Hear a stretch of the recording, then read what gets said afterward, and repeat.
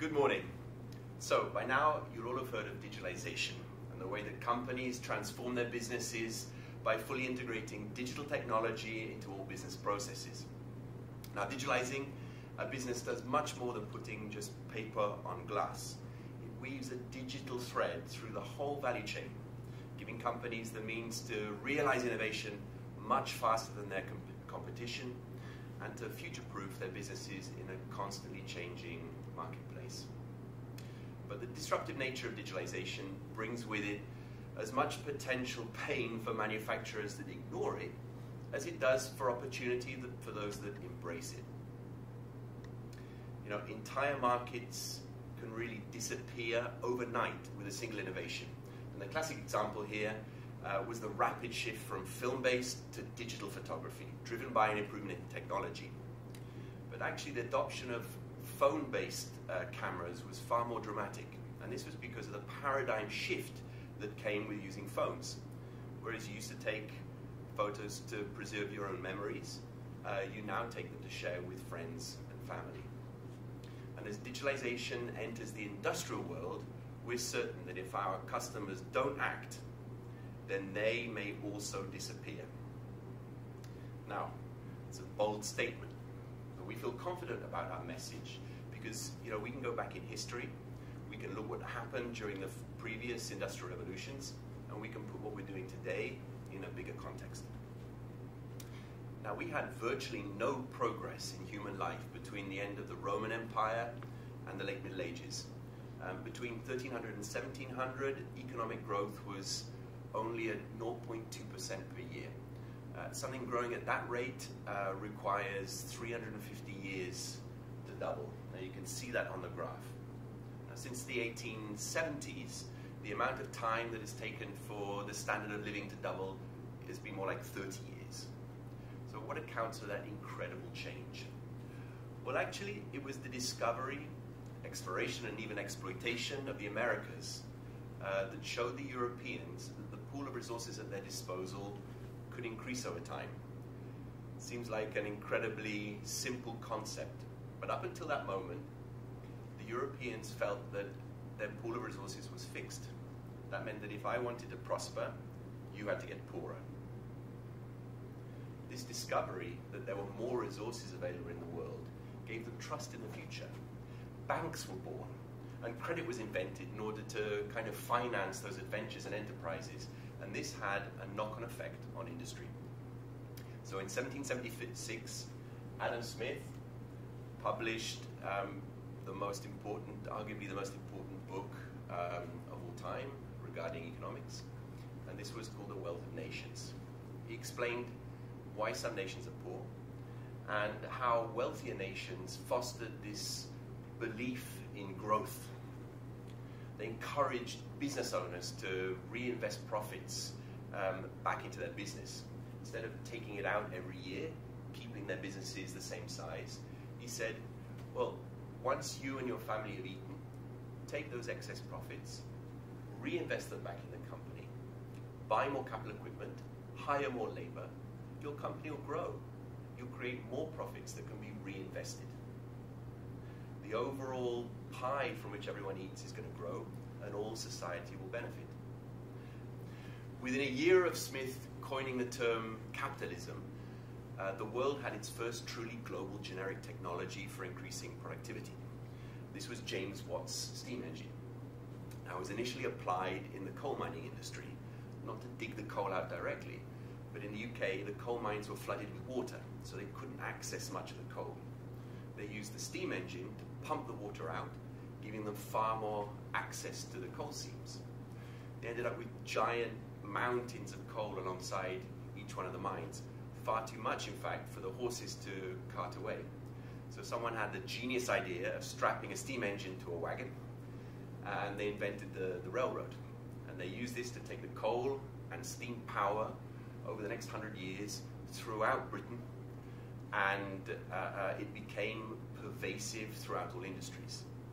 By the mid-1800s, in fact, steam was at the heart of all heavy industry in Britain, and all the factories looked like this. Now, I'm going to describe the factory a little bit. At the bottom, Buried underground, in fact, you have the engine room. There's a giant steam engine. Because it was burning coal, you always had a coal stack to let the smoke out. And then the factory itself, with all the equipment, was organized vertically behind the engine room on 3, 4, 5 stories. Now, why was this? Because in order to access the power from that single engine, they needed to be as close as possible to that engine room, and that meant stacking them vertically. There was a giant pulley with a leather belt which drove shafts to give power to all of the equipment. Now, here's a picture actually of a factory from the 1800s. Isn't it amazing? It's chaotic, but it's full of energy. Everything's moving, everything's powered, and you can imagine the massive leap in productivity that came with all of this free movement. In fact, the inflection point on that graph, that jump in productivity, was really directly due to steam power in manufacturing. But for all of its impact, this was an imperfect revolution. We all know the effect of burning coal on the atmosphere. It wasn't a great place to be in the 1800s. And of course, the one massive engine that was installed at the heart of these factories represented a kind of single point of failure. Plus, the leather belts were driving all the equipment at the same speed, which wasn't great for flexibility. And as you can imagine, with all of the equipment tied to the same machine, I wasn't able to make really more than one type of product in one factory, so very little flexibility. Now, factories don't look like that anymore, and the reason is this little guy. It looks pretty innocuous, doesn't it? But it had the power to change everything. It's a model of the very first electrical motor, invented by a friend of ours, Werner von Siemens. He invented this in 1866, and we know a lot about that period because Werner wrote a lot of letters. He wrote letters to his wife, which is something I don't really understand. I can just talk to her. And also a lot of letters to his brother, William, who was running Siemens UK at the time. And he wrote in one letter about his electrical dynamo. I believe that this small invention has the power to change everything, to revolutionize industry, to revolutionize Siemens, and to change society for the better. He was absolutely correct. What he didn't anticipate was just how long this adaptation would take.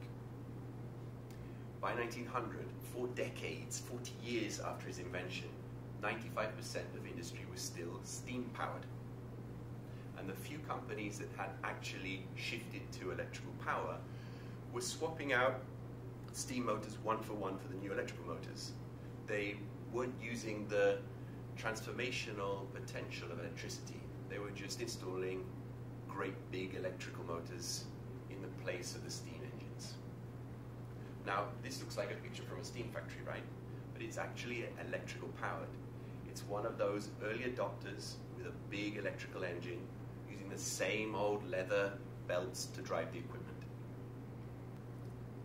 It wasn't until the 1920s that diffusion of the technology passed the 50% point. Why did it take so long? Well, for the same reason that our customers don't always buy the technology we pitch immediately, even if it is awesome.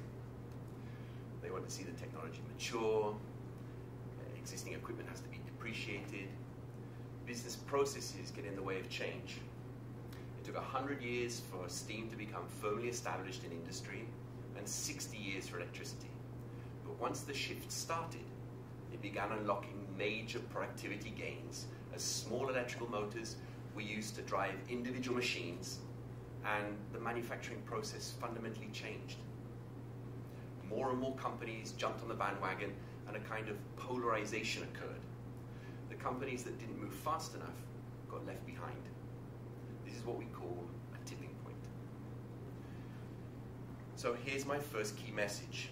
It takes time for change to happen, but once you get to this tipping point, it happens really quickly. I like to think of a skiing analogy. Picture the slopes.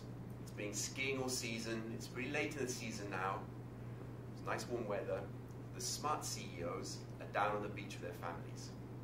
The laggards are still on the slopes. They paid for these season passes and they're going to use them. And as the temperature rises, they're really happy skiing in their shirt sleeves until it all comes crashing down. Let's take a look at this video.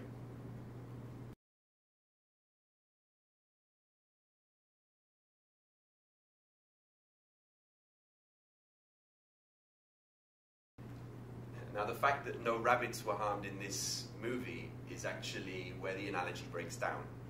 Because during industrial revolutions, the laggards die. That has been proven time and time again. Now, steam, electricity, and automation are the three milestones or revolutions that have kept productivity increasing for 200 years. And Siemens has been at the forefront of each of those revolutions. But since the 1970s, overall productivity growth has been dropping off. As you'll see, we're now down at the levels that we were in the 1600s. And remember what that means for standard of living improvements. Now, why is this?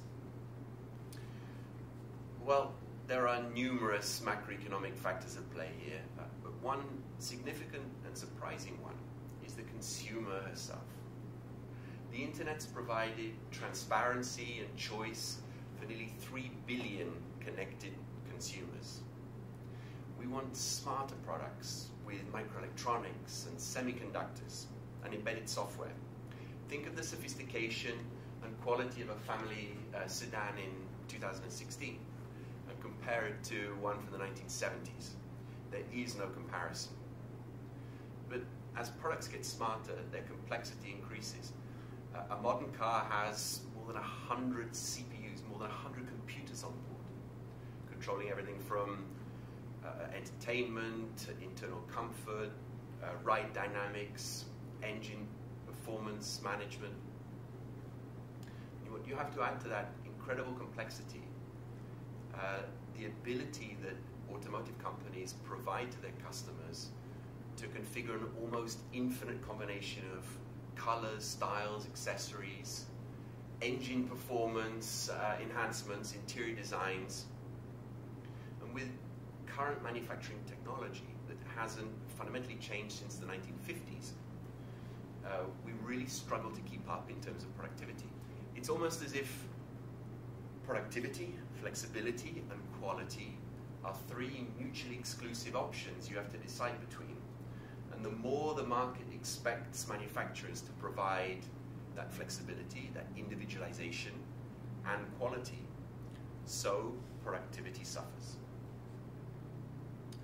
In 2011, the German government realized that if this continued, then their huge manufacturing base would soon hit a brick wall. They launched Industry 4.0 precisely to find a solution to this challenge. They wanted to apply to manufacturing the same kind of digital technologies that were revolutionizing the business world and offer bespoke tailoring of these complex products at greater efficiency than they could offer today with mass production. They weren't interested in making small incremental improvements. They wanted to change the paradigm completely. They wanted a huge leap in productivity. They were looking for a fourth industrial revolution. Now, the video you see here does a pretty good job of showing how this paradigm shift occurs. Taking the fixed but highly automated lines that are in all automotive factories today and have been since Henry Ford first made the Model T, and turning the paradigm on its head, putting the intelligence of how a product should be made inside the product itself, and allowing that product to negotiate with far more flexible logistics systems, robotics, and having them collaborate with people to make that car or that train or that aircraft. Unfortunately, Siemens was way ahead of the game. By 2011, we'd already been working on our digitalization strategy for more than a decade. We developed or we'd acquired many of the building blocks that would become our digital enterprise software suite. PLM, MES, automation, a collaboration platform, high-performance industrial networks, security. Of course, we were aware that the market would require convincing references, and so our attention turned inwards to our own 300 manufacturing facilities. Now today, the Hamburg facility in Germany that makes Simatic switchgear and industrial computers is affectionately known as the Industry 4.0 factory. A lot's been said about it, but I think it's worth looking again at some of the highlights. Now, it's not a big factory, but it is fast. We make more than 1 million products a month. That's one every second. Bang, bang, bang, bang. And these are complex products. Now, normally, in order to be able to achieve this kind of productivity, a factory would have to concentrate on a very small number of products, would have to set everything up perfectly, would have to avoid any kind of disturbance or changeover. But we understood that that was a thing of the past. We didn't want to be that kind of factory. And so we built flexibility into our business processes. Today in Hamburg, we offer more than 1,300 products to the market, all designed in an X, all managed in Teamcenter, and all produced with Simatic on the factory floor. We offer these products to more than 60,000 customers, and remarkably, we are able to provide customers with a guaranteed 24-hour lead time. That means you pick up the phone, you order a product, and 1 day later, you have it. That is unprecedented, and it changed the paradigm of the industry. Now, I've met many customers who are fast and flexible, and what suffers is normally quality. But in Hamburg, we do the seemingly impossible. We have a defect rate of just 11, it's now 11 defects per million. That's 99.9989% perfection. Every single product we make, every single second. So how do we achieve this? Well, through digitalization, clearly. We create an entire digital twin of our whole value chain. That means designers and engineers and operators could collaborate in a completely virtual world, designing the product, testing the product without creating physical prototypes. We can design the factory, the equipment, the logistics systems. We can push the virtual product and the virtual plant together in order to understand the most efficient production process. We can simulate people. You know, there's 1,200 people working in that factory. We have to simulate their movements, the way they interact with the product. We simulate the equipment. We simulate the logistics until we've identified every potential bottleneck, every problem with manufacturability, and we've resolved all of those problems in the virtual world before we ever commit a resource in the real world. Once that's done, we publish the result. It's called a bill of process. It's a kind of blueprint. We publish it into the shop floor, and the MES takes that and it guides every single one of our products around the factory. As you can see in the photo, each one of the products is sitting in its own little buggy. So unlike normal factories, where all the product flows in a very uniform way through the production facility, we use the bill of process to drive each product individually through the factory. And 50 million conversations occur each day between the products and the smart equipment. Each product understands which is the next production step that needs to occur. It reaches out to the equipment. It asks for the equipment with the right capabilities.